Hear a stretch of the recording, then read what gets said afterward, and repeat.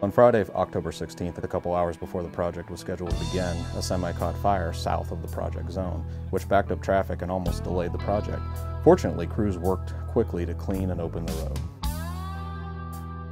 Around 6:30 p.m., ODOT launched the lighter-than-air system, used to monitor traffic and aid first responders in case of an incident adjacent to the project. It used thermal cameras in order to see traffic at night and was monitored by ODOT and State Highway Patrol officers.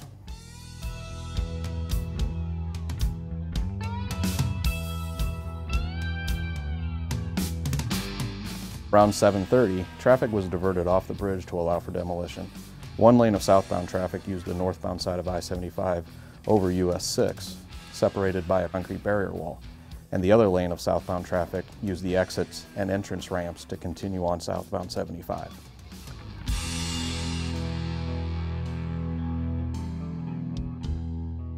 Demolishing the former bridge took crews about 11 hours. They demolished the bridge in several different stages depending on where they were relative to the roadway below. Parts of it they actually had to break up into small pieces and haul away. Other parts of it they just cut and dropped onto the roadway below and trucked it away. The piers in the middle, they demolished the bottom side of it and then pulled it over into one big piece. So all that stuff was done in an effort to decrease the demolition time.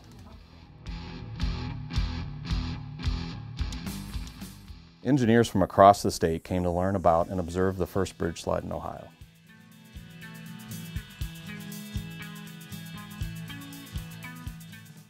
On Saturday, October 17th, around 7 p.m., the bridge slide began.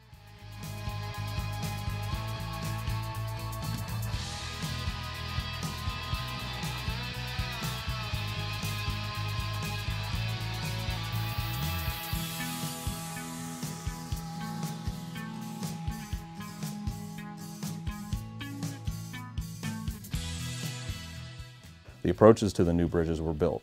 The 4.5 million pound bridge was pulled by 4 jacks using tension cables. The 4 jacks were all resolved to a computer which kept the tension on the cables and the amount of force being applied to the bridge equal at all times. This allowed the bridge to be rolled into the proper position so then to reach its final location, it was where we wanted the bridge to be.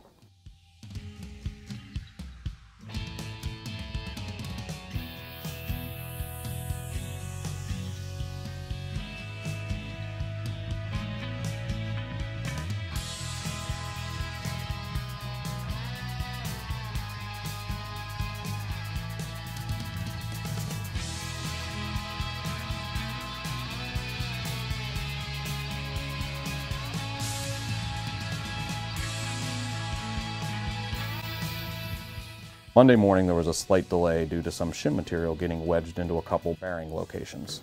Even with the delay, the project only took about 62 hours to complete. ODOT District 2 is proud to have done the first bridge slide in Ohio. Thank you to Arcadis, Kokosing, and our ODOT employees. And thank you to first responders for making this go as smoothly as it did.